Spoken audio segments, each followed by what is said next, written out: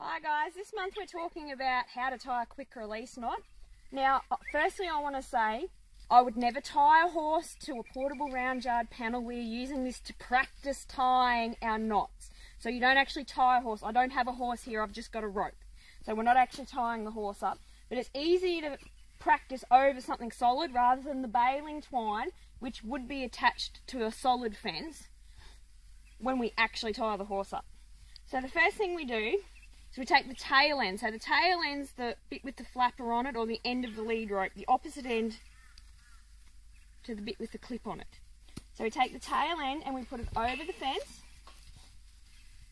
and all we do is we grab the tail end like this and we just twist it like this. We grab the tail end, pull it underneath the rest of the rope, grab it and pull it through that loop, and then we pull it up like this. And the reason we call it a quick release knot, and this is the best part about a video, is we can show you, if a horse was to get into any sort of trouble and we needed to undo the knot quickly, all we have to do is pull and the whole thing comes undone. So I'm going to show you how to do that through baling twine. It's better to practice on something solid, but then you need to practice through your baling twine.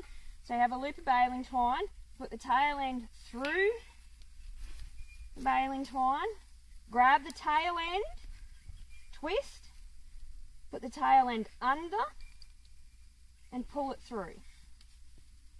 And then we grab, to tighten it up, you grab the other end, the end with the clip on it, and push. And the reason it's a quick release knot is because we only have to pull it and the knot's undone. Next week we'll be talking about how to tie a rope halter correctly.